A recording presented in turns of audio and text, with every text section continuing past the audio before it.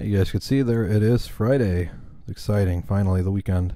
See there, Noctua NF-S12A PWM fans. So I got 4 of them. These are all going in the front of my case, the Corsair 5000D airflow. This is going to bring a lot of airflow versus the NZXT slash Corsair case fans I currently have in there now. See, they're really nice fans. I have some Noctua, I think they're A12s, A15s, I don't remember.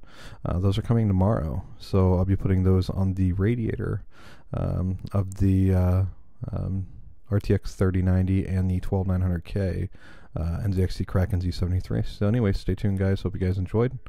Have a good weekend.